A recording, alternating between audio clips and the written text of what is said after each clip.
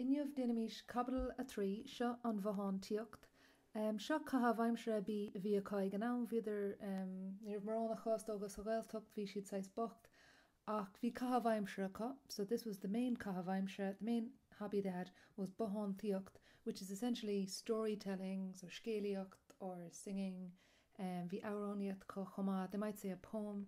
They said in the chapter they have some poems that used to go on for like 20 verses and things like that. So they'd go to each other's house a couple of nights a week. They'd all they'd all get together in one house and they'd tell stories until late at night. So basically that's just what this chapter is about. Okay, so tús na Caibidil an seo, Caibidil a trí, gacrad an seo ag an tús. Seo gacrad tá ann. So there's Ola's féin geantar, sin an píosa ag an tasach an seo.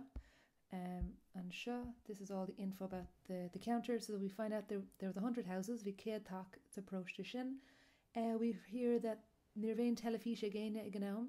So that's a bit of the start. So Shilta, social history, we kind of realised back then there were no TVs in that area anyway, but they did have 2 radios. The teacher had a radio and Mike had a radio, so they weren't too poor. Vi gacrod, well, cuidas modas an rodi vishi, the merla, so near Simaka, took le berla. This word viach comes up a lot, which is the I'm sure ganachata. There used to be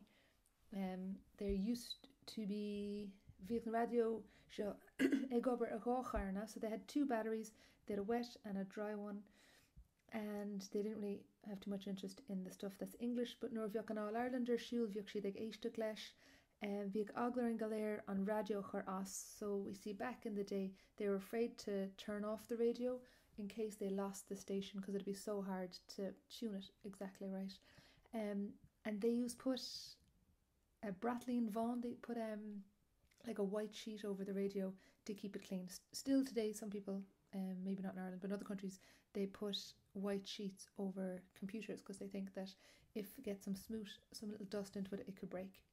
Okay, here who's an seo tá sé kind fé nor viach argón fi chóirtí sport nu ceolar siúl attack. Derek Maher. So we get some oldest about the Ahar because Cain size dinner a. This is Denny, remember the dad.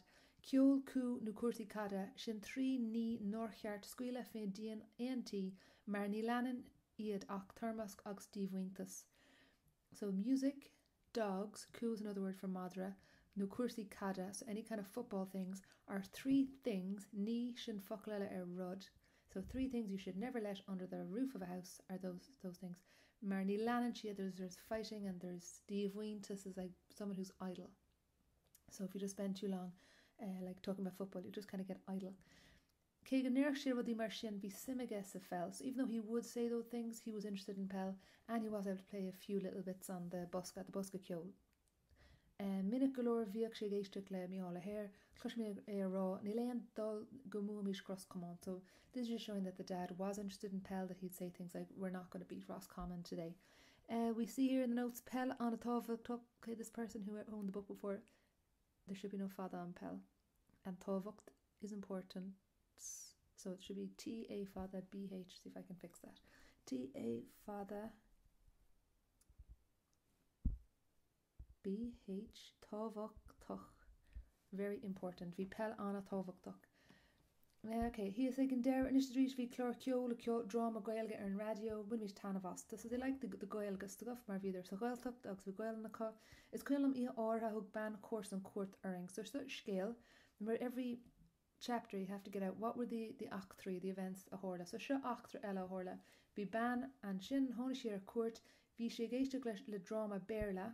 The band Egantus, the band said like no point listening to this drama. Why listen to a drama on the radio when you can't see the Ash story? Because they were used to like physically going to a drama and seeing the actors. Agus Dorchi only few geistuk le sha ach an shin vi she geistuk so hit cunus rev to shomra vi got den enig ben salt shin fucklela tanav they were enjoying and ban ekol adrenaline a close and his congri than radio. So the people in the room were enjoying watching the woman listening to the drama because she was kind of getting so into it. Gutobin stubborn kind earn radio drid chinis congri though you are near enough now to dinner than a hash story o sword layman van asan got here. So shin over there says humor, also spelled wrong. So in fairness they're spelling the English and the Irish wrong, so it should be Humor. Catoran Shin. So it's a bit of ground. It's a humorous thing that the woman jumped back because she thought people on the radio could hear her. Oh, is a Chris Mullig Jolesh, Conas a Chonic she amach and Doris me. Rug she or Shelax Dimishi amach and Doris. Nihin with phone to Anglia in said there's nothing good in that instrument, that thing that you have, that radio. Toshe instant pochi. So there's Pucha is like a ghost, there's ghosts going on in there. Curtius Mohantiocht. Okay, this is the description of the Bohantiocht. Sean Caibidil Viaka and Shim Siocht, the entertainment they had was the Bohantiocht. So the Caibidil Ihinta Fada and Hierig. Via Kudak dogs cracks na Tegalair Fudan Frosta. Vi scale had in Scott in our mask, Ox minute galore via Kubla versa, no better fihe versa, the Hiana around Egla Clushdalagan. So they had a couple of verses, or maybe 20 verses of an old song. Hagak far lahan tegerhad darvanam okrohor as balin vorhig gideon tak. So this Skelela, Okrohor was his surname, his Shlina, Ach Grey and Tanam to air, they say down here, they call him Grey. Vi cog crea shul Tuscaland winter foste ve own America ox Armstad into. So a lot of people from Kerry, there were no jobs at Geary, so could there go America. Then they ended up in America when there was a war on, so then they ended up being sent to Korea. So Shim Kore be their own. So then suddenly everyone wanted to listen to the radio, and they have being only 2 radios in the parish that come over to Mike's to hear the news. So Grey and Lassanam should nickname of Ian Varsha. Classy far Kudakta agus sore scaly about A. He's kind of a trickster, he was a good man, good company, and he was a great storyteller. Skeelte showy is like a huntuk atá gestagam. He actually sheer diruk os cornetina, a chahir skeelte sheer dochastage, agus fipe in a velige. Tarmi she gal fada staken scavoga, agus ligu she in the taxi, just talking about he's smoking and chilling out there on the chair. Be kudige in our sea, har Paddy's, important to know who's in the family. Paddy's his oldest brother, and Drahar Bahina. In a he Hevsa, vi me Drahar Sean America ganam shin. Vi can voher Tave Clay the Grey. Okay, so they're all just sitting on the seats. Near Vein Unamar shin, Skelt Iskig of Grey, so they talk about fishing stories because they all liked fishing. Near Sheik Shin Skelta bar, so the best stories would happen when Mike went to bed. Vinnick Veen, he used to be Veen Fein a Geistucht, Egg Pound the Hockrook. Shukyan and Skelta a Hulame. So Toshi talked up Mukna Skelta Rodosquiff, tried to remember this one event that happened. So Grey, Pod, and Hugh Vishermaka Gieskrucht, nor Gieskuk, in Akila Kus na Canana, Buita Portana via Cos, Buita is the bait, near Vein Frucka a Olaka, Vol Hugh though I've dridden a niece couple of fa, Rinnishi Dowlig, Ox Lashtig the Oracleg vi Fiha Balak Ox 3 flog or board the ca. So they weren't catching any fish. And then Hugh said, you should move down there a little bit, and then really quickly, because they moved, they had loads of these fish. So vi okkersmore are Grey, vi she in a log thraw is when the tide goes out, eganam, ox vi over tinne in a fac ege, doort she leis a martella, gorachig she stak, I bluish con the balig a veru. Dentig na firella, mar vi okkers are sun freshen, so they're going in now to this place to boil these fish. Las Grey and Tinna ox Glan Carty and Tiesk, Heen Hugh Sheer and Nanav ox Vullig Lagrain. So Bullig Lagrain, literally putting your belly up to the sun, he was sunbathing while the other fellas were working. So Grey was lighting the fire, Carty was cleaning the fish, and Hugh, because he kind of felt he didn't have to work because he was the one who found the right spot for the fish, he was sunbathing. Murach Misha Sheshin Vuk Shivsha Amos. He said Murra is if not for me, you would be a Glenall Fos gone Fokker and Noan Akamwita. So you'd have nothing on the little line but the bait. Nor vi an Tiesk Berha near Ploth again at Grey. So the fish then were boiled, and the only person who had a plate was Grey. Rih Hugh Shieskadin on Navog the kind of boat they had back then. Forshe Cabon a Viek ig Tieska Aka. Nak ma Chuinig an Dealair Sidanin, a Kirstacker in scale. Chuinig an Bastard Sir Grey Ogs Landshay Lena scale. So he went down to the boat. August, he said, isn't it great that he remembered it? Or isn't it great the memory he has? Nachman Chuinig an Dealair a Kirstacker in scale. Vi Carty buck ihe aston and skillade. So poor Carty had to turn the little bucket upside down, and he was eating on the end of it. Nir vi an Bela Hart, Quimmel Hugh a Vullag Ogs a Bra Sosta, Kurg e Stacker. So he had, Hugh got the cup, missed that bit. So Hugh, after going back to the boat, grabbing a cup, and that's why the lads were saying, oh, isn't it great that he remembered the cup when the other poor fella had to eat in the end of the bucket. So Curragh Gray Keshter nig sé an cupons ar is sé dúirt sé nóir nig an sin duine gré dó gur bhúil tinnis duine darve anam Jamesine agus nuair bhí sé má lá éigen lig sé úlach in a rista. So go bunúsach, it's not a very nice story. He was sick is the nicest way I can put it. He needed to go to the toilet in a hurry. There was no toilet, so he used the cup as a toilet, and that's why they were saying, did you clean it after this guy was went to the toilet in it? And then this poor guy Hugh said, no, I didn't clean it. So he tháinig da líomhán air agus chuir sé isteach ar a bhit aige. Rinne bhóthir goire críúil nó chuúla sé an scéal sin nóig ní ar a Jamesí gno an rí. Gno is the king's business, so he did not go in.